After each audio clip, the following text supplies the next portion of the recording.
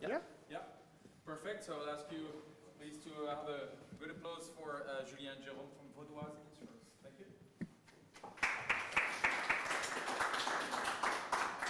So thanks for coming. We are going to talk about the really long journey to an API community of practice in a 125 years old company, old insurance company. What we are going to tell you is true, but is not the truth. That's just we're just sharing our experience and hope it could help you. As you can guess, I'm not a native speaker, so I hope you will be kind with my English. So let me introduce ourselves. This is Julien. He is a mathematician. He's the father of Olivia. He plays squash very, very well, and he's a geek. I'm Jérome. I'm a software developer. I'm brewing my own beer, and I'm playing golf, and I'm a geek as well. So feel free to reach us on LinkedIn or just come to talk to us just after this presentation. We work in Switzerland, in the French part of Switzerland, in a medium-sized insurance company, which has 1,500 employees. And as I said at the beginning, next year we are going to celebrate its 125th birthday. As it's a quite old company, the IT is quite old too. We have a mainframe, we have COBOL developers, and we have to manage this legacy every day. And it starts with a small team of 3 people at the beginning only, and it grew up a little bit to 180 people today. About the IT department, we have 2 key numbers. It's half of the IT has been engaged after 2015, which means we have a lot of new people. And on the other hand, the average employee seniority is more than 10 years. It means that you have 2 distinct mentalities that have to work together with different practices, with different mindset, and different way to work in a daily business. With Julien, we are in this new wave of employees, and we start working in 2015. And a few months after we start working at Vaudoise, we discovered how the APIs looks like, and we have a problem. Every single APIs we look at was a mess. Do you want examples? First one, same data with multiple data sources. Imagine that you have a team that needs to consume some data. They will create their own API. And if you've got the team B, they will create their own API with their own naming, their own properties, based on their needs. And it's getting worse. Because sometimes the data is copied, duplicated, and consumed by another team with other properties. And maybe they use batch, and they transform the data. And the worst case we found at Vaudoise, the data has been duplicated 14 times. So you can easily imagine every update is a nightmare. Each service has been adapted, modified, transformed, and it's a real nightmare. On the other hand, the API itself is a mess, is weird.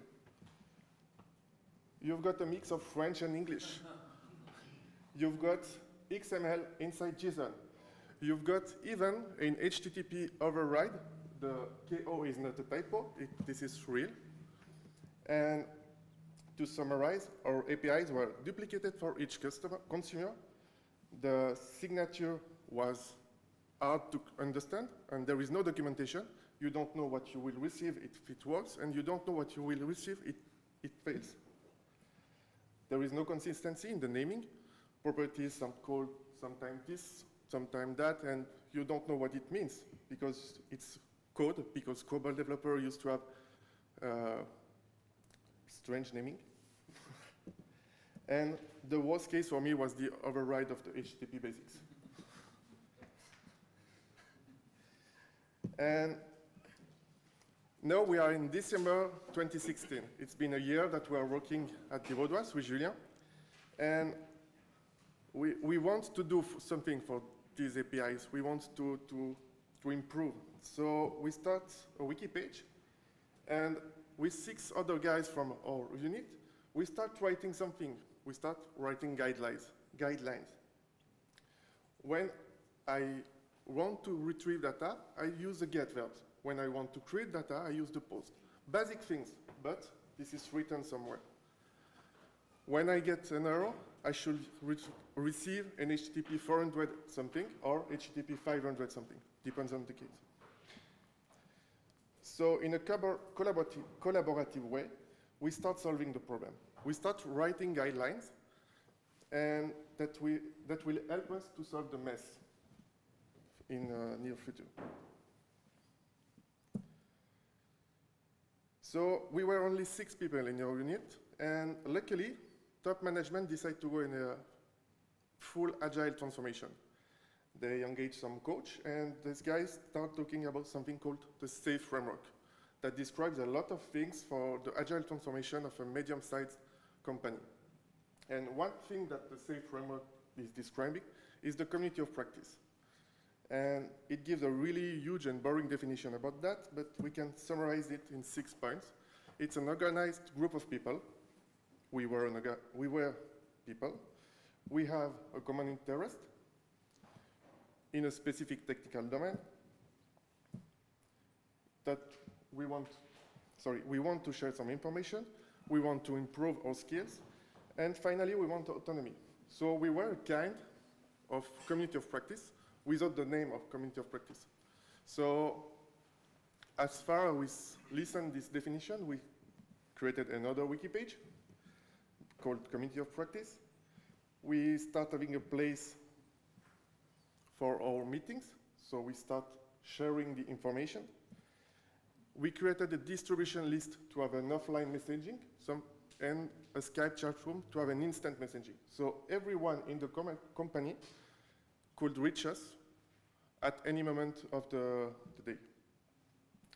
And the SAFE framework describes different kinds of roles for the community of practice. The first one is a transactional. It means that this guy wants to be involved in the community of practice, but he just wants to have feedback. He don't want to participate to meetings. He don't want to participate to any decision. He just wants to have information. You've got the occasional group. It means these guys want to be involved in the community of practice, but only when we think they can bring something to us. They don't want to participate to each meeting, but only when needed. Then we've got the most important group of a community of practice, which is the active one. Those 4 guys want to participate to the community of practice. They want to make meetings. They want to write guidelines. They want to make decisions about the APIs and really do a technical stuff. Finally, with Julien and another guy called Stuart, we want to run the community of practice. We are not managers. We are technical guys, but we want to make the community living. So it means as core team, we book the rooms, we organize the meeting, we publish the meeting notes, and we'll do lobby to the other people in the company. So we start having a day-to-day for our API community of practice. We have some leaders that are not managers. This is really important. It should be technical guys that want to make the community running. They want to make the community living.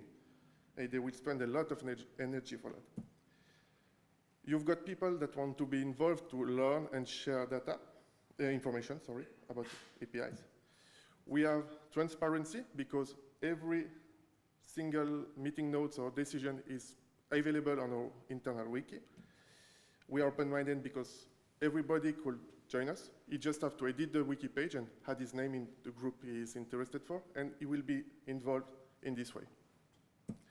And finally, we start having meeting or workshop to write the guidelines, make them evolve, and answer to some questions because we don't cover all the things of APIs at the beginning. So we solved a new problem about the organization. We were a kind of anarchic guys in our unit, and luckily, we have a way to be organized and recognized at the company-wide level, because it's not just 5 guys in their desk, it's known for the whole company. There is an API community of practice for the APIs. But the problem is not over yet. And Julien? Thank you, Jérome. So now I have 11 people. You have 11 people in this committee of practice, but it's not enough. You would like more people. So we would like to go from no one is interested by your API committee of practice to much more adoption. I'm sure all of you know this technology adoption curve, and you have on the left side like the innovators and the early adopters, and you have then the whole majority and the laggards. And we discovered that these 11 people are just the innovators and the early adopters. It was really easy to get these people in the committee of practice, but it's not enough. If you want to have impact, you need to have more people. So to have more people, what did we do? We had to talk to different kind of people. The first, IT managers, then the product owners, and the developers as well. So we went to the IT managers, and we asked them for freedom to technical leaders. The reason is that if technical leaders do not have time, space, and the right to work on these topics, there is no chance you can have a committee of practice about APIs. No chance. Then we ask for legitimacy, because if you just have a group of people talking about APIs and they don't have the right to decide anything, they don't have, I mean, if you have a tough decision and in the end it's just the manager who decides, then what's the point of having people having the technical expertise? Makes no sense. Then you need to have support. Two reasons. The first one is for tough decisions. Management has to say, yes, we believe in you to committee of practice. The second one is it's a long journey. So at some point, the management has to say, yeah, guys, keep doing what you do. It's important for the company. They need to support you. Then we went to the product owners. And to convince these people, we talked about something they understand the most. Money. The reason is that we talked about money is that they know if you have a feature, they want to know how much it costs. So this is something they understand. So we had to find a way to explain these people that if you have a committee of practice and if you have guidelines, then in the long run, it's going to cost less money to have features. So they have to understand this. That's the thing we use to motivate these people. Sorry. Then we discovered that if you have guidelines just made by two people, two geeks in a room, and nobody recognize it, then it's not going to work. You need to have guidelines that are recognized by the whole IT. And if you have that, then product owners will just rely on it. They will believe that it's the truth, and they will accept that at the very beginning of these guidelines, it takes more time. But they need to understand that it is not something made by just two people. It's something recognized by the whole IT. And you have to talk about it. You have to talk about APIs. You have to talk about community of practice all the time, because it's a very old company, meaning that you have very old mindset. So these people have no idea what a community of practice is. API, I don't care, you just do your stuff. No, you have to talk about it. Could be at the coffee machine, could be at meetings, anytime, just talk about it. Then you have the developers, and for the same reason, you have to communicate a lot. Because we have people who work for the company for 30 years. That means they need to understand what a community of practice can bring to them. You need to communicate. Could be town hall meetings, could be blog posts, could be emails, could be, I don't know, just a poster when you get out the elevators. Just find everything you can do to communicate to these people. Touch them. Then you need to organize trainings. The reason you need to organize trainings is that you need to have people with more to improve their level, sorry. You can do optional trainings for these people, so people interested would come, but at some point you're going to have to go to the management and say, these people, they have to learn about APIs. And we organize trainings, so you have to tell these people that they must come. They don't have the choice. At some point you need sheriffs. If you don't have this, people will never come and will never join your committee of practice or the topics you train. And then organize fun events. Easy one, just buy croissant. You invite people and you talk about APIs. That's an easy one. Then the second one, last year, we organized an advent calendar. So the 24th first day of December, we ask one question per day about APIs. And people had to answer these questions, and at the end, it was a contest, 2 winners. They had prizes. So people learned about APIs without knowing it. Then the last one, thanks to APIdays 2018, they organized an amazing maze, which was going through a maze with APIs, very good. We used the same concept, and we had like, I don't know, 30 questions about APIs again inside this maze, and people had just to find the exit, answer the questions, and we had 2 prizes, and it's 2 people who will join us in APIdays Paris 2019 next month. So I think fun events can help to get more people in your community of practice. Did we mention to communicate a lot? You have to communicate to people because they don't care about your community of practice. They don't care about API at first. Just talk about it all the time.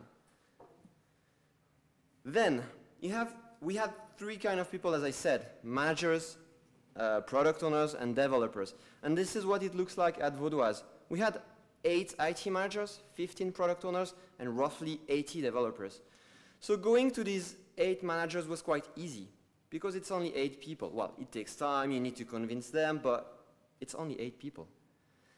Going to 15 product owners was okay as well. I mean, you have to take a lot of energy to convince them, but it's only 15.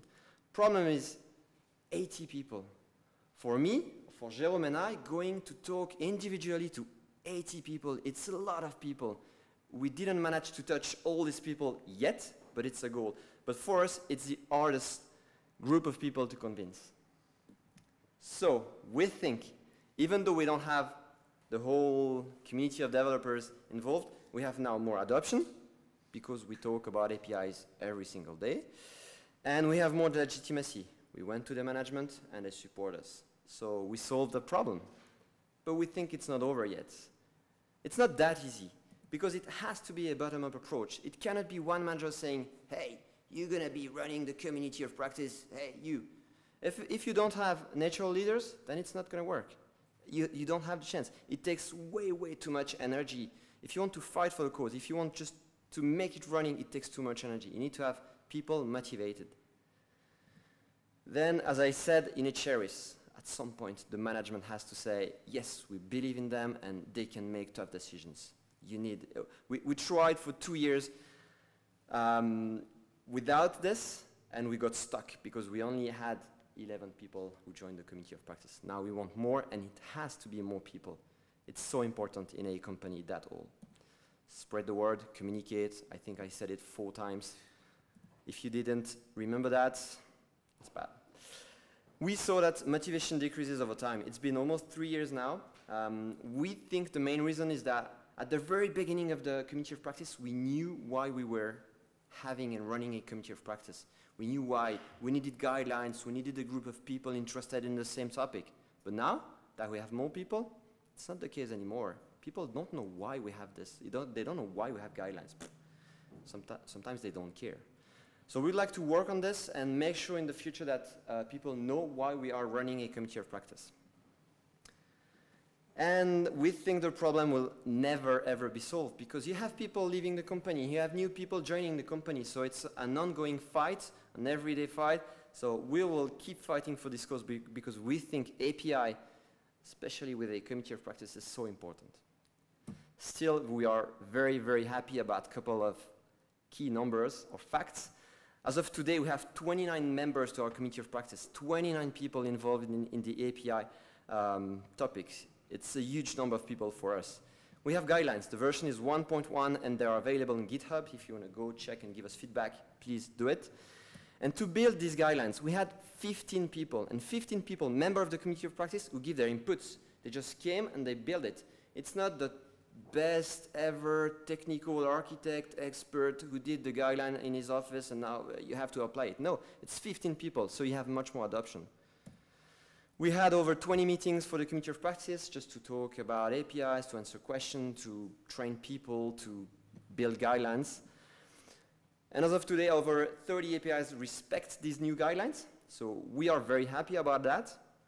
But it's a very old company. We have hundreds of APIs, so 30 is not enough for sure, but 30 is a good start. And the last one is a good example. The community of practice came and said, you have to do review of your API design before implementation.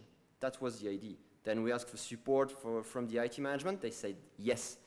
So as of today, every single API that is made or updated has to be reviewed before implementation. That's very good. So over 42. We are very happy about it. That was all we wanted to share with you. It was just our experience. Thank you very much. please come and talk to us about your experience. And if you have just 1 minute to grab your phone, go on menti.com, use that code and give us feedbacks about this talk, about the content, about the speakers, especially Jérome, please, and anything else you want. Thank you very much for your time.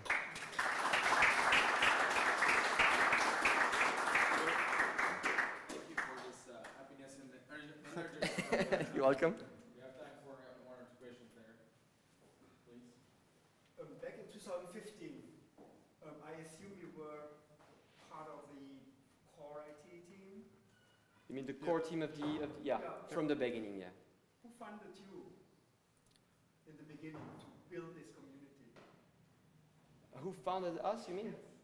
I mean, we just discovered this problem and we said, we're just gonna go and We need to do something. we need to do something. Okay. It was a bottom-up approach. Nobody came to us. It was like, it's too messy. We have to do something. But as he said, we didn't know we were doing a committee of practice at first. It took us a year to discover that it was a committee of practice. That means you did this on top of your normal task? Yeah. Yeah. So no extra budget, no sponsor? No. Okay. Just passion? Yeah. But now I think the whole IT and even the whole company knows about us because we talk a lot about it. Okay, yeah, interesting. Second question. You didn't talk about recruitment, so you said it's hard to get developers interested in that. But if when you recruit them, you ensure that they're already interested in that topic, it's easier. Yeah. Are you doing things about that, or Yeah. you're trying to hire profiles that will be like with Yeah. you rather than? Problem is, yes, of course, for the unit we are in, it's quite easy because it's only 15 people. But then you have 60 other people and like 4 or 5 other units where we don't have any influence. I mean, we are not in the interviews, so we cannot. So we just try to spread the word and make sure that the managers will hire people with this kind of mindset. But if you want tomorrow to hire someone who do COBOL, then you don't have that many choices. And we are quite lucky because we, as technical guys, can participate to the interview of the candidates. So there is a first filter from the human resource. Then the guys came, and with other technical guys, we rush a lot of questions. So we've seen sort of a lot of the successful things you did that were really good. Did you maybe miss out any things that you went wrong, things that you found challenging, or maybe another way to phrase that is, are there things that you would learn from this that if another organisation were to do this, you could approach differently? I would say the first one is we waited for 2 years before having sheriffs. I say sheriffs, but it's like we thought that just bringing the key points about why an API is good for the company was enough to have people joining and people understanding the benefits. Was not the case. At some point you have like, I think we have between 10 and 15 people who will never join if they are not forced by the management. So this is one of the key points for me. At some point you need to tell them, follow this. This is the truth. But you'd rather let it, as I understood from what you said, sort of develop naturally at first, and then at some point, but maybe earlier than you did. Yeah, exactly. 2 years is a long time. Right. You lose a lot of energy. For me. You said that you have 15 contributors to the API guidelines. You have moderators to ensure that with the consistency in the guidelines? The community itself. So we had meetings, and for an example, next week we have a meeting. We're going to talk about the header for the request. So I prepared a proposition for this text, and the community will discuss about that, and maybe if they will add or not the text on the guidelines. Okay, so you have a process to propose Yeah. Yeah. an evolution to the guidelines. Yeah. I was going to ask a question about strategic oversight and your board involvement, but it's fairly obvious there was very little of that, so congratulations on leading a successful program. Did you feel you were, it seems odd for a 125-year-old company with 1,500 people to even let people do this. Did you feel you were working with the culture, or did you also change the culture of your organisation a bit? You went along. Or is that too airy question? I would say that we had a period of time they were looking for new CTO for the whole company, and we had freedom in this period of time. So we took the chance, the opportunity to just sneak in. I think that's one of our chances. Organizational chart breach. Yeah. Yeah. Okay, we have time. We have just 3 weeks, right? Exactly. One more question? So, my experience with API is really flexible. So maybe what's right for me is wrong for you and vice versa. So if you have a lot of people giving opinions and suggestions to decide, for example, which ATP code you're going to use, what's your technique to filter down and stop this endless discussion? Do you have any technique for that? I would say most of our guidelines are just basic stuff. But just basic stuff was not followed. So everyone was okay with this basic stuff. We didn't have endless discussions. And when we have meetings, our committee of practice meetings, we just time box them. Because at some point you don't have a choice. And you need to have leaders, and it's not managers, but leaders who say, okay, this topic, it's been 45 minutes that we've been talking about, just we have to do something. Either you go back and you work for it in 2 weeks and you come back with a new proposal, or we stop right now. It's just leaders who try to box it. I don't know how you say it. But we had endless discussions.